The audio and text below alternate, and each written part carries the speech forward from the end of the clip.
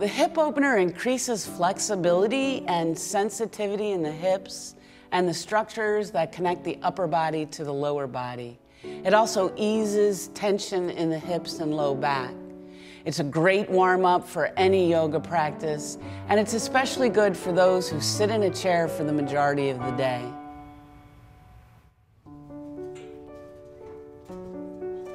Is there enough room there, Ian? Just a little bit further back? Okay.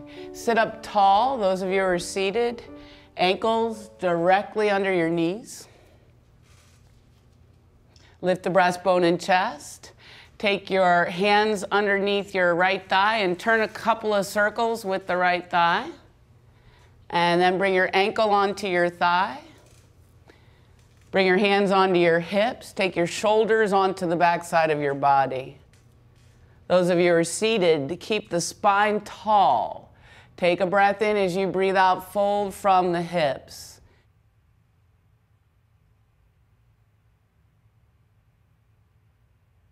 Keep the head back, chin level, fold from the hips. Relax your face and throat and breathe.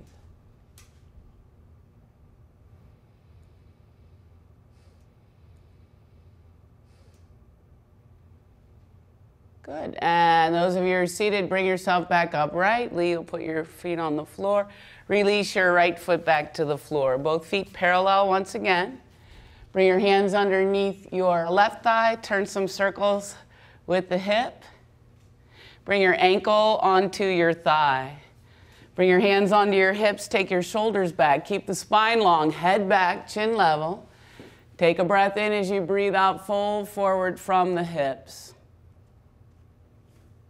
Shoulders stay back, head stays back. Good job, Ed.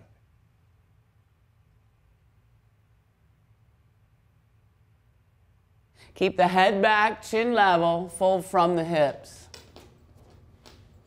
Relax your face and throat and breathe.